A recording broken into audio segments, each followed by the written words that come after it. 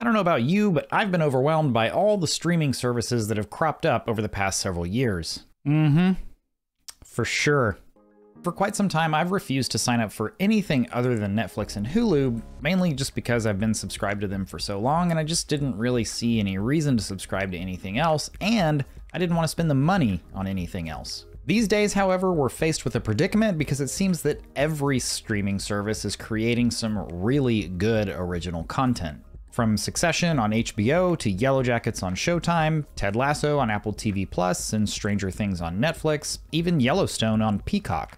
The options are nearly endless, and if you have a limited budget, you're left wondering, what are the best streaming services for my money? Yep, I wonder that all the time. Well, in this video, my goal is to help you find the top 2 to 3 platforms for you based on your needs in 2022. I have combed through the catalogs of every mainstream platform, compared ratings of the content available on each one, and looked at the planned upcoming content in order to tell you what I think gives you the best bang for your buck. But first, I think the best way to kick things off is to talk about the worst streaming services out there. We'll call these the don't even bother options. Kicking off the list is Starz. I'm gonna be honest, I didn't know this was even a streaming service before I started researching this video. I mean, sure, I've heard of Starz, I just didn't know they offered their content on a streaming platform. I looked into it and I've never heard of a single one of their originals, which means nobody is talking about their stuff. I'm simply not about to pay $9 a month for this, and neither should you. Next up, we have Peacock. First of all, I hate them for taking The Office off of Netflix. I will never watch The Office on their platform. Am I holding a grudge? Yes. Will I really hold this grudge forever? Also yes. Secondly, I'm not going to sign up for Peacock for one show. It's just not gonna happen. I suppose if there's a free trial and I literally have nothing else to do with my life, I may sign up, binge Yellowstone, and cancel. But honestly, I probably won't even do that.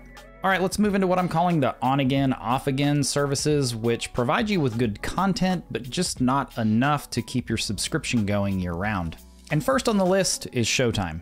In my opinion, Showtime does have a pretty good selection of originals, but only a few of them are really worth watching, and I'm not going to carry this service for $11 a month long term. I recently came back to Showtime for Dexter New Blood and Yellow Jackets, and I'll 100% come back for the rest of Yellow Jackets. But I'm not going to remain subscribed while I wait for season 2. This one comes with a 30-day trial, so I typically tell people sign up for the trial, binge Dexter or Yellow Jackets or Homeland, and just cancel before you're charged any money. So moving on, I'm also going to include Amazon Prime in this list. The fact is, if I didn't already have Prime for all the other benefits, I'm pretty confident I would not be paying for Amazon Prime Video by itself. The one and only thing I have ever watched on Prime is The Boys, and I do like that show, but I've personally never been drawn back for any of their other content. That said, I know they have some popular titles with The Expanse, The Wheel of Time, and the upcoming Lord of the Rings show, so there's certainly some good options available on the platform. I've just never felt the need to go watch anything there because of all of the other really good content available on the other services. Of course, if you're a Prime member already and the video service is just an added benefit on top of your subscription, then I would say you're getting pretty good value on top of everything else you're getting out of your Prime membership. Finally, for this list, let's talk about Paramount Plus. I have paid for a total of 2 months of Paramount Plus, and the only reason I did that was because a couple of movies came out over the past year or so that were available to stream exclusively on Paramount Plus. So we watched those movies, and as kids tend to do, we watched them several more times over that month time frame that each movie was available, and then I canceled. There was never anything else on the platform that we wanted to watch, and nothing that I felt provided enough value to keep my subscription. When I browse the catalog, there's just nothing there that makes me want to pay $5 a month plus watch ads. And even if I did pay $10 a month, some shows still have ads. What's up with that? Ultimately, there's not enough consistent value on this platform for me to maintain a monthly subscription. What? Hi, are we making one of them YouTube videos? Heck yeah, I ain't got to be in one of these yet, so this is exciting. I don't know what to say, but I do know we like subscribers, so make sure you click that subscribe button. Come on now, click it. Click it or tick it, like they say. Come on. All right, I guess my job's done here. See ya. All right, this is it, the long-term commitments. I believe these services provide enough consistent value by updating their catalogs and providing you with new and upcoming and fresh content across a broad range of genres, and it makes sense for you to carry a recurring monthly subscription with these services. At the end of this section, I'll tell you what I think is the best combination of services for somebody on a budget of, say, around $30 a month. First up, we have Disney+. In my house, we use Disney Plus all the time because we have children. We love the vast library of kids shows and all of the Disney and Pixar movies, which I think easily makes Disney Plus the best option for families. In terms of content geared towards adults, you do get Star Wars and Marvel titles, including many new Disney Plus originals, which I have really enjoyed myself.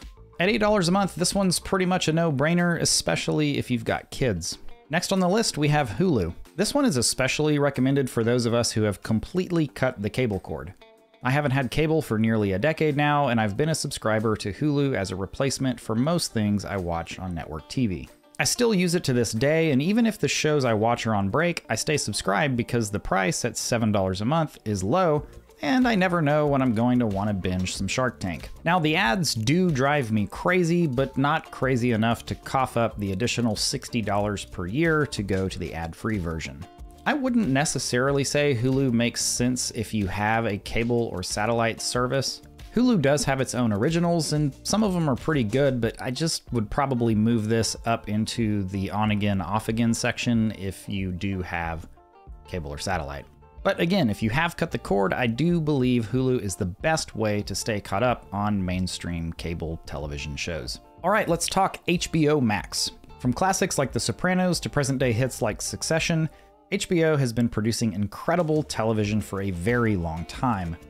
While other services in the list will strike gold from time to time, HBO seems to crank out hit after hit. After signing up for Max, you'll have hundreds, if not thousands, of hours of top-notch series at your fingertips. On top of their library of impressive TV series, you get access to a huge catalog of new and old movies, and the selection is second to none. Additionally, during the pandemic, we've had multiple new release movies available on the platform at no additional cost, which has been amazing. Even at the higher $15 a month price tag, HBO Max provides arguably the best catalog of TV series and movies available anywhere. All right, let's move on to Netflix.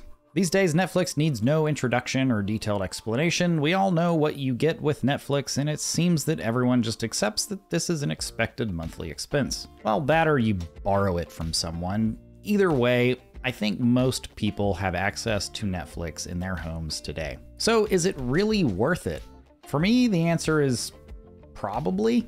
It does feel like I've been watching less and less Netflix with all the other offerings available out there. And years ago, Netflix originals seemed to be much better than what they've been putting out here recently. The Netflix machine just pumps out so much content now, and more often than not, they are just okay. That said, we still get a Squid Game or Ozark from time to time, and for that reason, I keep my subscription. Netflix also has a good catalog of children's content, so in my home, the kids probably watch more Netflix than me and my wife. If I had to absolutely cut one of my services, I can't say for certain that Netflix wouldn't be on the chopping block. The price, currently around $16 a month, continues to increase, and as I said, they just don't seem to be the king of quality content anymore, so I don't think I'd be that upset to lose this service. But for now, I'll stay subscribed and see if Squid Game 2 is gonna flop as bad as I think it will.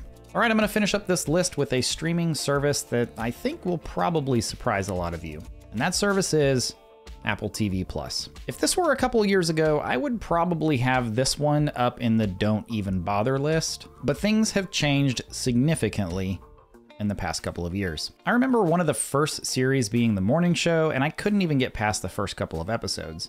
But the series hitting the platform lately have been amazing, and I just can't believe how much I'm loving this service. With Ted Lasso, Foundation, See, and Servant, I'm continuously surprised by how good the offerings are here, and we get it all for only $5 a month. Apple also puts out original movies, none of which I've been shocked by, but they've been enjoyable nonetheless. Because of the low price, the progress they've made over the past couple years, and what they have slated to come, I think Apple TV Plus is a must-have streaming platform in 2022. Okay, using the information in this video, how would you go about building a package of services for around $30? For me, the no-brainers are Apple TV Plus and HBO Max, which eats up $20 of our budget. To round it out, I think you'll need to answer a couple of questions for yourself, like, do you have children? If so, Disney Plus is an easy choice for our final slot. If you don't have children, maybe you ask yourself, if you have cable, did you just cut the cable cord recently? And if the answer is yes to that, you may opt for Hulu. Netflix would be an option, but that would take us slightly over budget unless you went with the non-HD plan at $7 a month, but I mean, who's gonna do that? Alternatively, you could fill your final slot with one of the on-again, off-again options we covered earlier. Which services are you currently subscribed to, and do you stick to a budget, or do you just subscribe to everything? Let me know down in the comments. If this video was helpful, pop that like button, be sure to subscribe for more. We'll see you all next time.